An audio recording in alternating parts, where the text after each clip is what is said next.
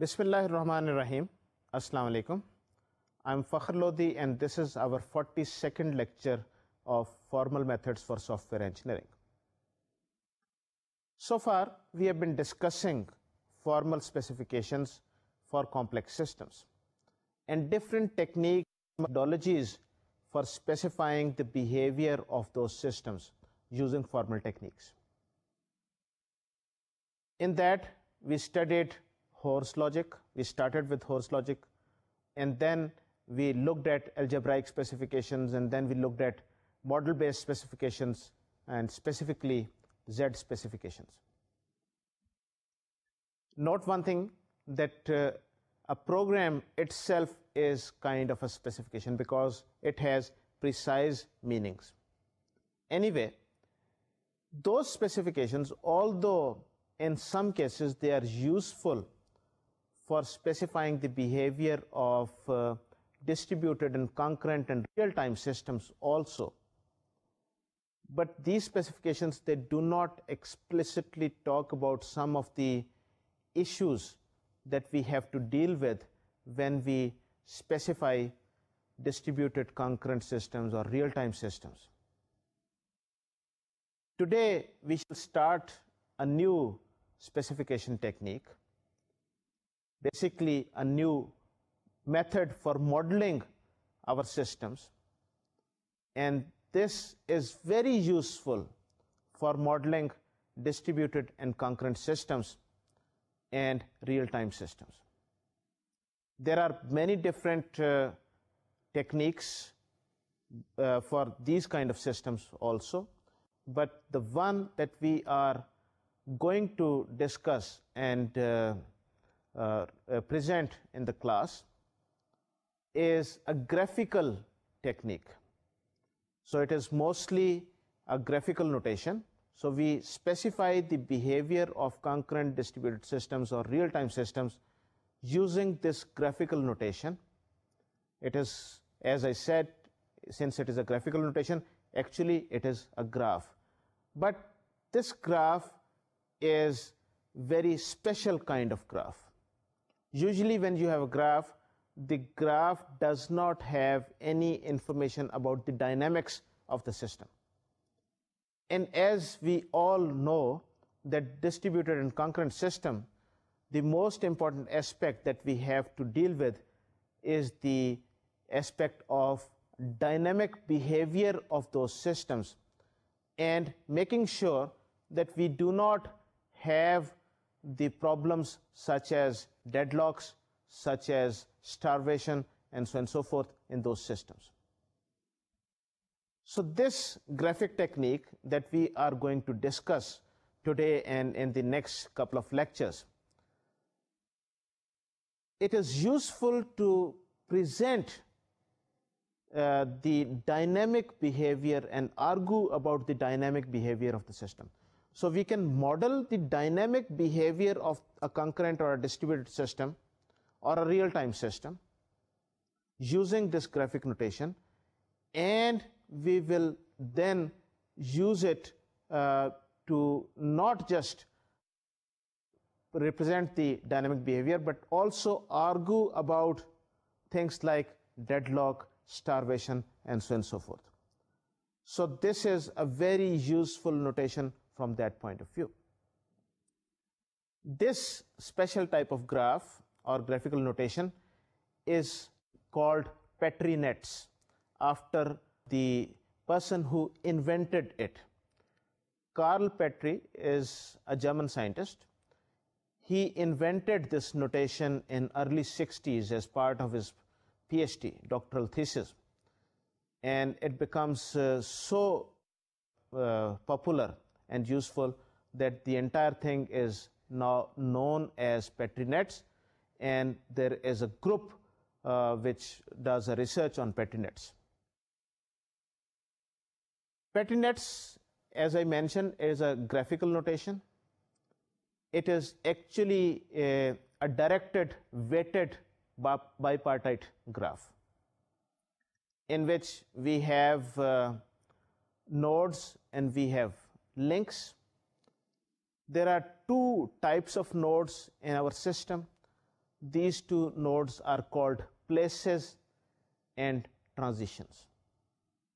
And then we have links, directed edges, which are called arcs. And we shall be using this, we shall look at many different examples, including some of the classic examples like dining philosophers and producer-consumer and bounded buffer and reader-writer problems. And we shall see how easily can we specify the behavior of those kind of systems using this notation, that is petri nets, and how can we easily argue about it. So hence it is a very powerful thing. So let me show you the basic structure of a petri net, and then we will talk about certain properties of a petri net. So let me show you that petri net. So here is a basic structure of a petri net. The circles and the bars, these are our nodes in the graph. So the nodes are these circles and these bars. And the links or the edges are the directed edges. The circles are called places. The bars are called transitions. These are called arcs. And this is a bipartite graph. We have edges from a circle to a bar, and a bar to a circle, and so on and so forth. So we have edges from bars to circles and circles to bars, but we do not have edges between two bars or two circles directly. So two circles or two bars, they are not directly connected through an edge. They would be connected through some intermediate circle or a bar, as the case may be. The edges can be weighted, but initially, we are not working with weighted edges. So if there is nothing written on the edge, that means the weight of that edge is 1. So we can have multiple edges going from a circle to a place to a transition, and from a transition to a place, and so on and so forth. The same thing could be represented by weights on the edges here. So a basic petri net, as I have shown you here, has 3 basic components. The 3 basic components are the places, the transitions, and the arcs. Just like any other directed graph, but we have 2 special types of nodes here, 2 different types of nodes, and these 2 types of nodes are represented by circles and bars. One is called a place, the other one is called transition. Otherwise, we have edges. And another restriction that I have just mentioned earlier was that we are not going to have links between 2 places. So we will not have an edge going from one place to another. It must go through a transition. And similarly, we cannot have an edge going from one transition to the other without passing through a place. So this is the only restriction that we have. Otherwise, it is just like any other directed graph. Now, if you look at this directed graph, it is an ordinary graph. There is no dynamic behavior present in this graph. You cannot say that, what is going to happen. Where is the dynamism? Where is the dynamics that we promised, that we need to do in order to talk about things like deadlocks and starvations and so on and so forth? The dynamic behavior is given by something, another component in this graph, a fourth component, and that is called a token. We have tokens. In this particular case, both of these places, they have one token each. So this black dot here or black circle represents a token. These tokens, they specify the dynamic behavior of the system. So when we look at all these different places, some of the places they have tokens in them, and some of the places they do not have a token. So when we have tokens in a graph, these tokens, they are called the marking. So we have the initial marking, and initially we have one token each into these two places.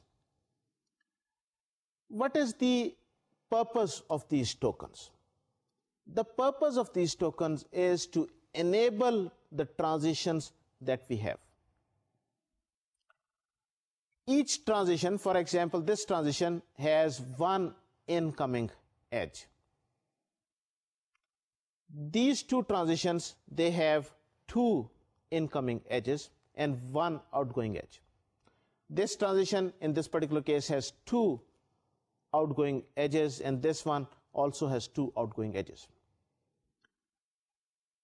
These incoming edges, the places and the tokens, they are the ones that specify the behavior of this system.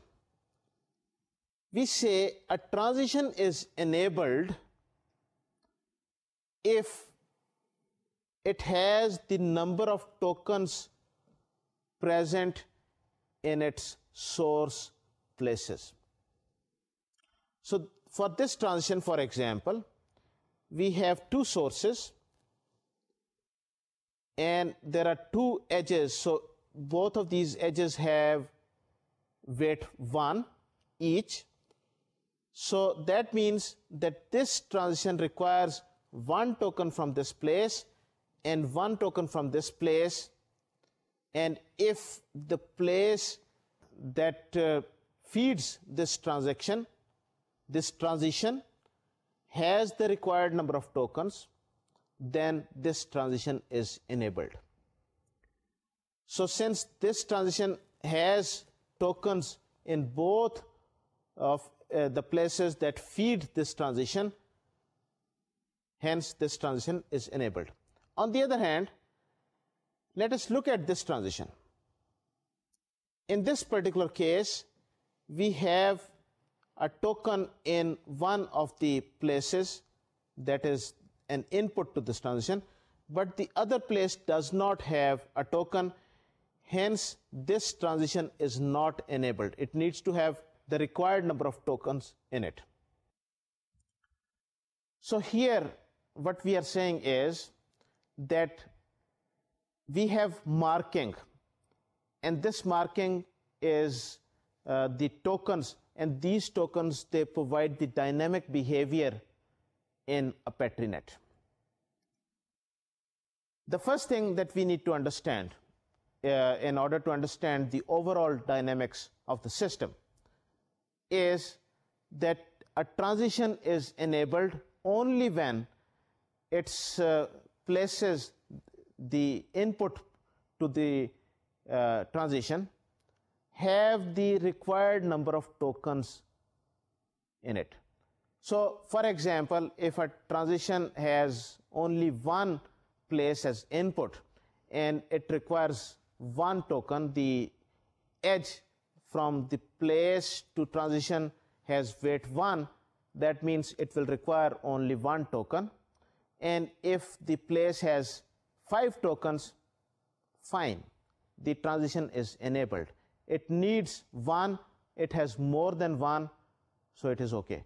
But if it has 0, then in that particular case, the transition will not be enabled.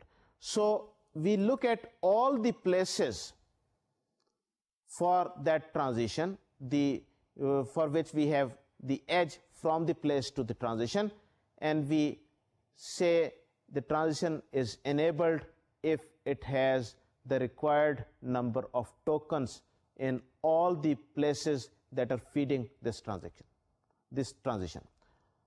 So some of the transitions in a system will be enabled, and some of the transitions may not be enabled. It is possible in a system that more than one transitions are enabled.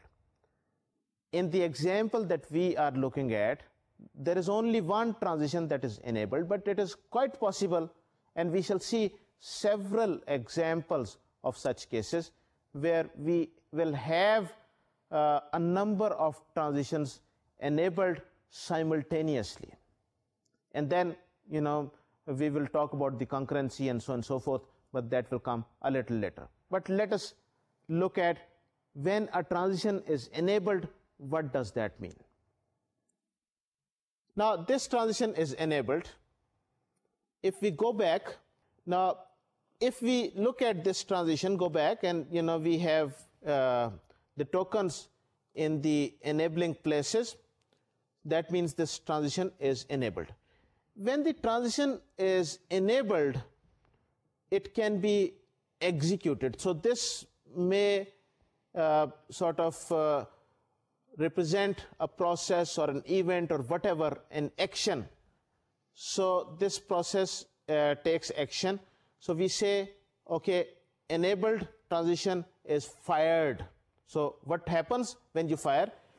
The tokens that are present in these places, they are taken from here and they are deposited in the destination place from the transition. So let us look at this. So both these tokens that were present here, they were taken, and one token, since the edge had only weight 1, this one token is deposited in this place. Now, when that happens, that means this transition is no longer enabled, because both its enabling places, they have no tokens in it. So it requires one token in this and one here, and since none of these has any, this transition is no longer enabled. But now we have another transition which is enabled, and in this particular case, it requires one token in this place, and the token is present. So this transition will be now is enabled and can be fired. When this transition is fired, it has one edge going from here to this place and another edge going from here to this place. So it will have these two places as outputs. So when this fire, so it will deposit a token in both these places. So let's do that. So when it fires, this token was taken from here, and since it had two edges, so one token was deposited here and the other token was deposited in this place. And now with the result, what we have is we have this transition which is now enabled, because now both its places, they have required number of tokens, and hence this transition is enabled, and next this transition will be fired, and we will continue this process. So this is the dynamic behavior. That is, in this model, there was no specific kind of system that we were trying to model here. But in this model, what was happening was, initially we had tokens here, so this transition was fired, then this transition was fired, then this transition will be fired, then this transition will be fired, and then this transition will be fired, and this transition will be fired. So it is kind of an alternative set of transitions that we are going to fire, which has been modeled by this Petri net, by this very simple system. So here we saw a very simple example of a Petri net, in which there was a certain sequence of transitions that we will fire first transition, then second, then third, and then fourth, and then first, and so on and so forth. It could have been very easily modeled using a state machine. In a state machine, you have something very, very similar. But what gives it power is that we can have the specification of concurrent systems. And so this specification was a very simple specification, so it did not show you real power of petri nets. But the idea here was to just show you the basic concepts of the petri nets. So there are 4-5 things that you need to remember and understand. One, we have places, transitions, and arcs. So these basically form the basic petri net, a graph. We can have directed edges from a place to a transition and from a transition to a place. So that is what the system is all about.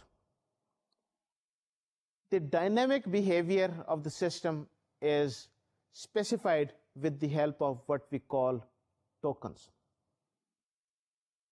These tokens, we have some initial set of tokens present in some places. So this is called marking. So we have some marking. With the help of this marking, we specify the dynamic behavior of the system. We say a transition is enabled when we have tokens present in all its enabling places in the required number. So if, for example, we have an edge from place 1 to transition 1, and this edge has weight 2, that means we would need 2 tokens in this place before this transition can be enabled. So a transition needs tokens in the required number in all its enabling places, and if even one of the places does not have the required number of tokens, then the transition is not enabled. When the transition is enabled, it can be fired. So that means that action is performed. When a transition is fired, it takes the tokens from the enabling places, sources. So for example, a transition needs 2 tokens from place 1 and 1 token from place 2. So it will remove, when it is fired, it will remove 2 tokens from place 1 and it will remove 1 token from place 2. And it deposits the number of tokens specified by, once again, the weight of the outgoing edge from transition to the place into the target place. So if the outgoing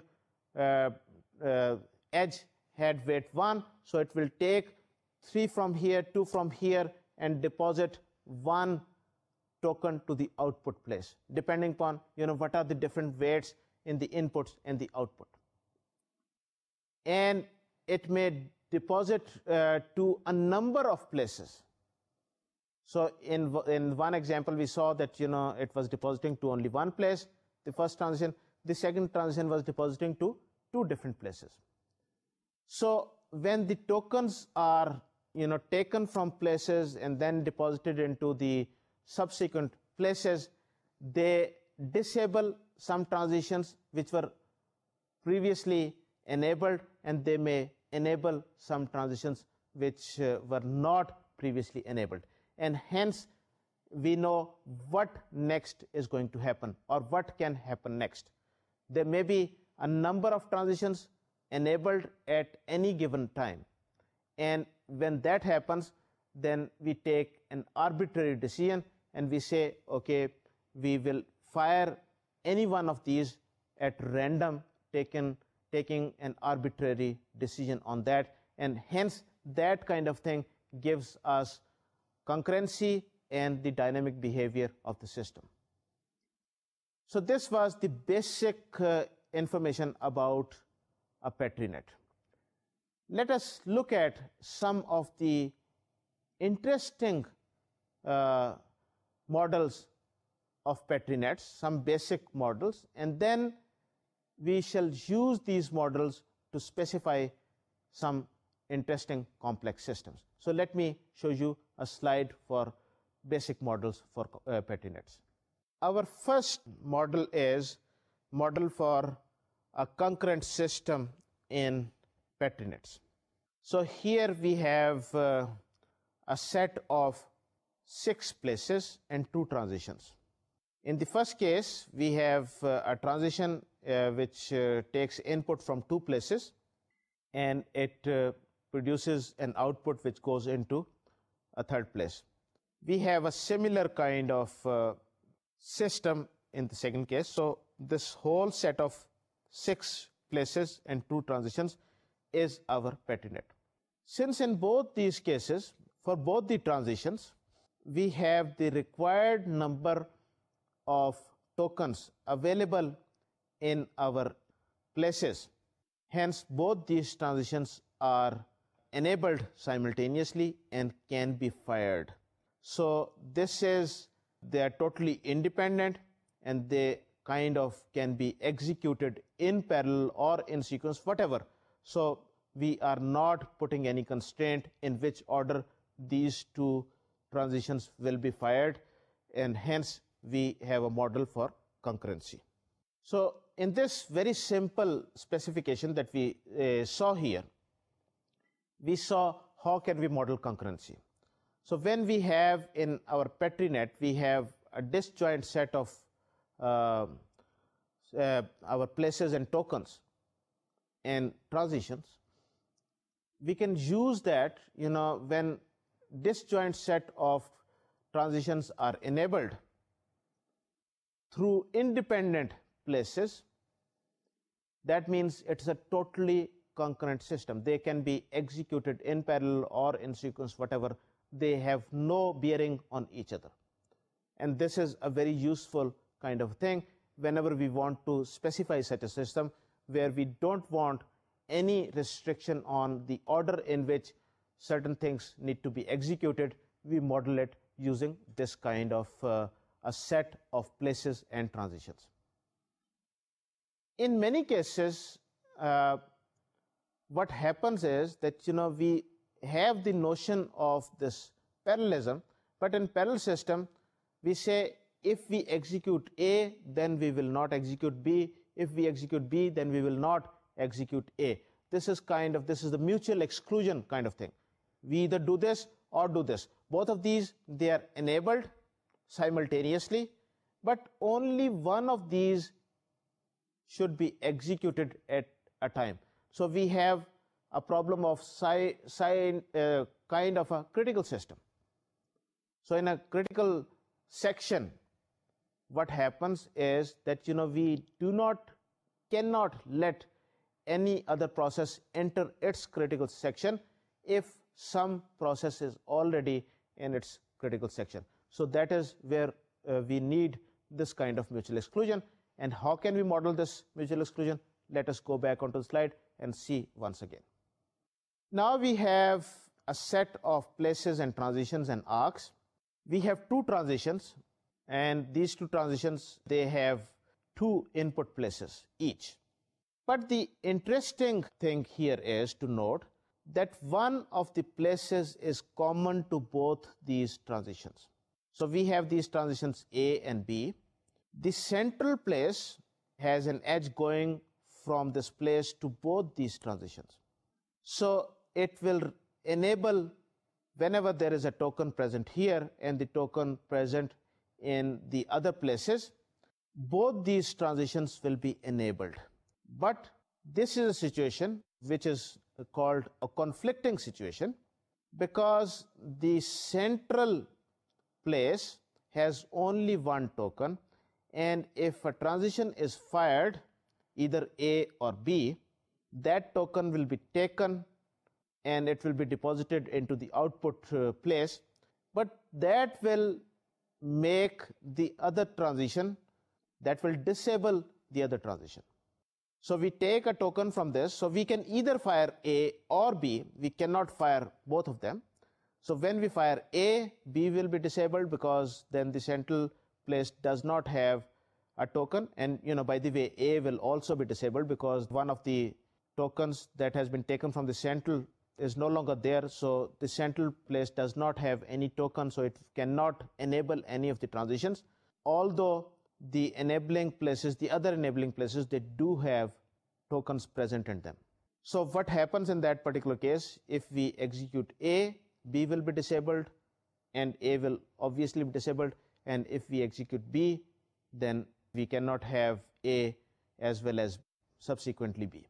So both of these will be present, but at a time, important thing is at a time only one of these is enabled and only one may fire.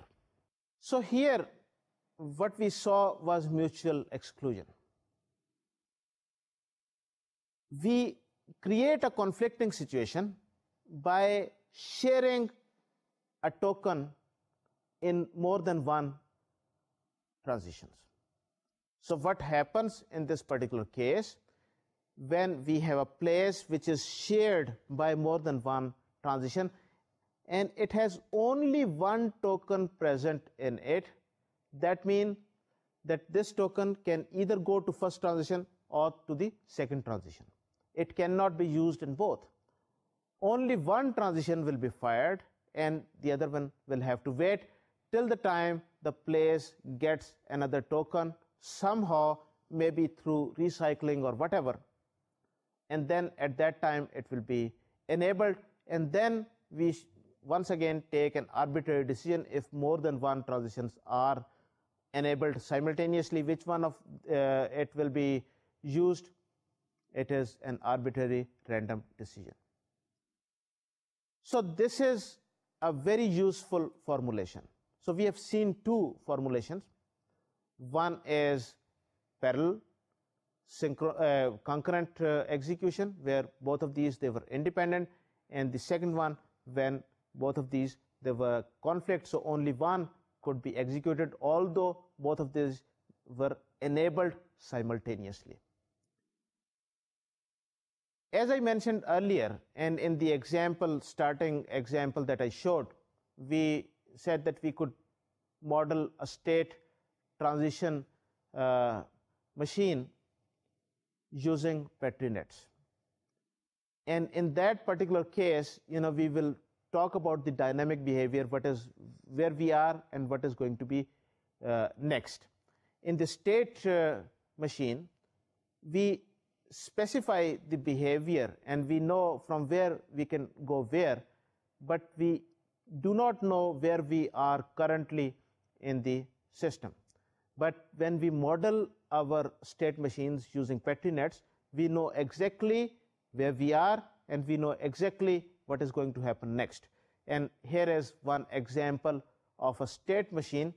It is a vending machine where you can deposit money to get different kinds of things from the machine, depending upon how much money do you deposit. So this is kind of a very simple state machine.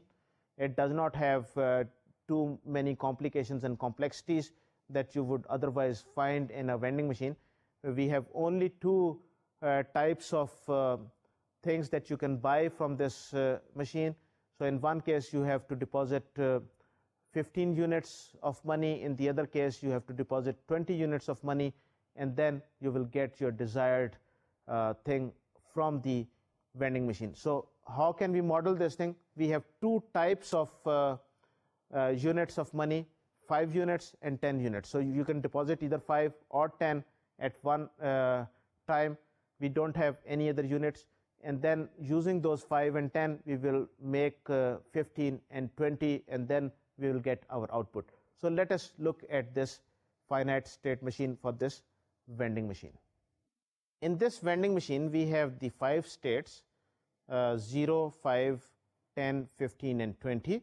15 and 20, these are the states from where you can buy your desired product for 15 units or 20 units. And in order to reach that state, that is state of 15 or 20, there are some intermediate states. So we start with 0.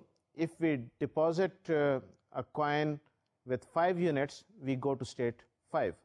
From 5, we can deposit 10 to get to state 15. Or we can deposit another 5 units to get to state 10. From 10, we deposit another 5 units, we get to state 15.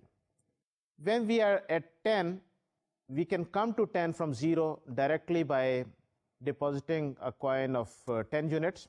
From there, we can go to 20 by depositing another coin of 10 units. We can go to 20 from 15 by depositing a coin of 5 units. And when we utilize that money, that is 15 units or 20 units, and get our product, we are back to state 0. That is, we have the case where there is no money in the system deposited. We can model this state machine using Petri nets. So we have a number of transitions. These transitions, we start with the initial place and we put a token there. So we have the first transition which requires 5, the other transition coming out of this, the first place which has the token, we have, this is transition 10. So when we deposit a coin with 5 units, that takes us to the place for 5 units. And when we deposit 10 units, so we go to the place which has 10 units. So we have a conflict, decision or choice in the starting phase. And at each place, we have a number of choices present. Either go to 10 or to 5, depending upon what do we deposit from there. And hence we go to the final state where we can buy our thing. So we can have, we have the state for 15, we have the state or place for 20, and we can buy those things using those, firing those transitions. And when we fire that transition, after buying the product, we will get back to our initial state where we can again start the process. So here we saw the modeling of a state machine, finite state automata using Petri nets. So Petri nets can be used to model simple things like finite state machines, or, and we shall see soon that they can be used to model very complex systems where we need to specify the concurrent behavior or distributed systems or the real-time systems. One thing that once again you need to note that I mentioned earlier also, that is the difference between a finite state machine and a model of a finite state machine using a Petri net is that after a transition has been fired, we know exactly where we are. In a finite state machine, the dynamic behavior is not specified. We really don't know what is going to happen next. This is just a static model. It gives you the picture, it knows, it tells you, what are the possibilities. If you're here, where can you go? But where you are, that place is not known. Whereas in the case of a Petri net, you know exactly where you are and you know exactly what next can happen. So this is a big difference, and it helps us in visualizing systems dynamically. Now let us start discussing the models for concurrency. And there are several different models, models that people have created, starting from simple producer-consumer problem to bounded buffer to reader-writer to dining philosophers and so on and so forth. So we shall start our discussion with a very simple producer-consumer problem. So let us look at the model for producer-consumer. In this particular case, we have a producer and we have a consumer. The initial marking is that we have a mark present in a place in the producer, and we have a token present in a place for the consumer. The transitions we have, there is one transition which is enabled in the producer process. However, in the case of a consumer, no transition has been enabled. It's a very simple kind of thing that you cannot consume unless something has been produced. So you first need to produce something, only then consumer can consume it. So what happens is that this transition has been enabled in the producer. So once that transition fires, token will be deposited in the enabling place for the consumer. And once that place has a token there, then the transition in the case of consumer is also enabled. So we have both these transitions enabled, that is in the producer as well as in the consumer. Now producer can produce another item, and it can keep on producing, and it doesn't need the consumer to consume any, and the consumer can keep on consuming as long as there are available items that have been produced and they yet need to be consumed. So this was a very simple formulation of the producer-consumer problem. In this formulation, we needed the first transition to be fired on the producer side, because producer has to produce first before it can be consumed. And on the consumer side, once we have an item that can be consumed, now we have enabled transitions on both sides, on the producer as well as on the consumer, and both of these, they can work on the items, and producer can keep on producing and consumer can keep on consuming as long as there is something present that can be consumed. But there is no restriction on the producer. Producer can keep on producing, and the items that are produced, they will be deposited in that central place that enables the consumer to consume. There is no upper limit on how many items producer can produce. There is no upper limit on how many items can we store in the central place. But in practice, we usually have a space restriction. When we have a space restriction, the problem that we have is known as the bounded buffer problem. The buffer in which we can keep our items has an upper bound. So you cannot have more than those many items in the storage, and the producer then cannot produce anything until we have the empty space available. So what can we do? We convert this producer-consumer problem into the bounded buffer problem by putting certain restriction. And how can we introduce that restriction? Let me show you.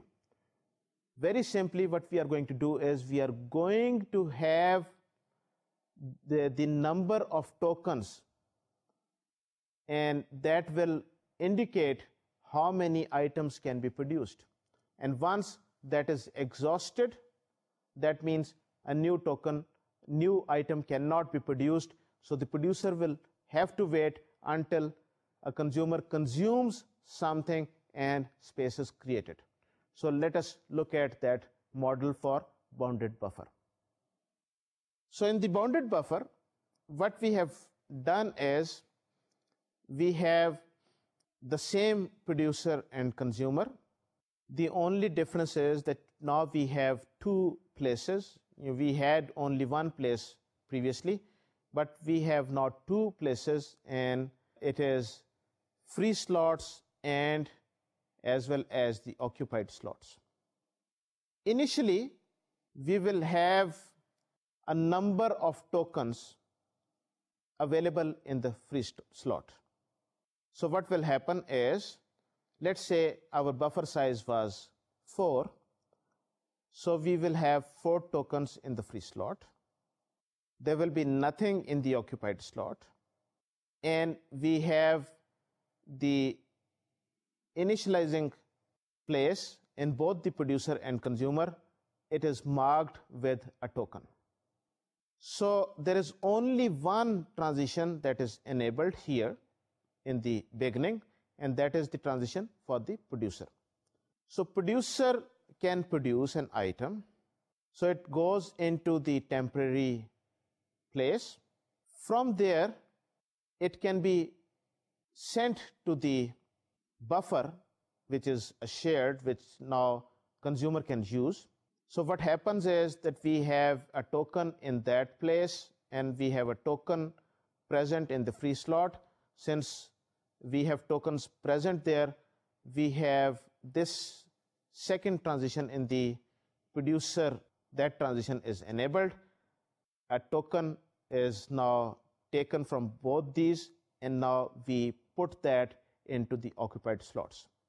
So what will happen is that, when we keep on doing this thing, let us assume that the consumer has not consumed any of the tokens produced.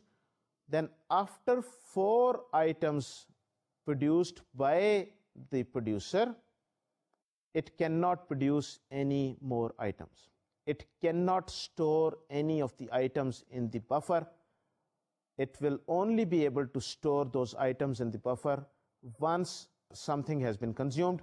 That means if an item is consumed from the buffer, then we will have a token present in the free slot, and that will enable the transition in the producer that will put the item in the bounded buffer. So this cycle will continue. So what we have done here is, in the case of this bounded buffer, what we wanted to put a restriction on how many times producer can produce before the consumer has to consume. And then, only then, producer can continue producing more items. So this model that we have shown, that was the model for the bounded buffer, once again is a very interesting model and shows how can we actually impose restrictions on the number of transactions, on the number of transitions that can take place.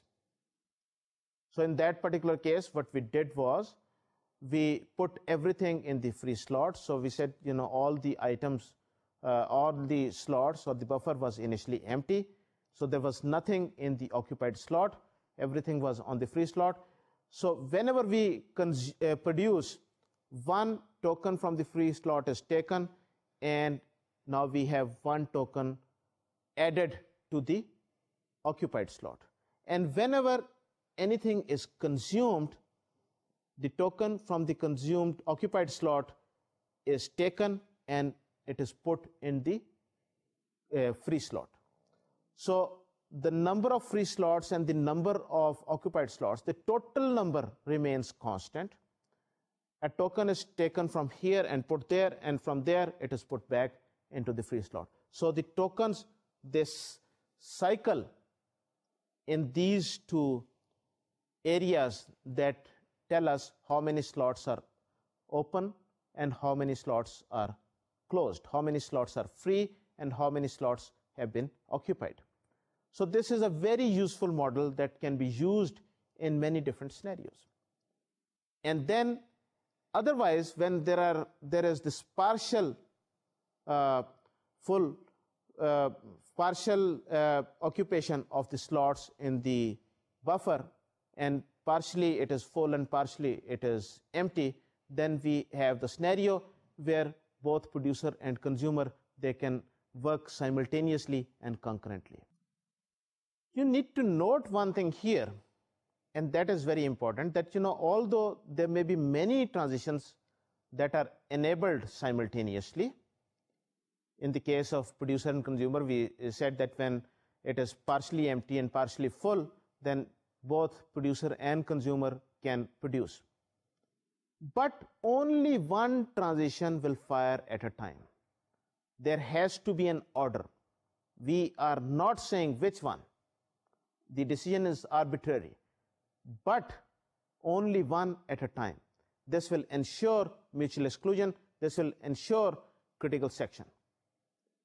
So when we have this kind of a system, you see, we can implement, we can model a very useful kind of thing.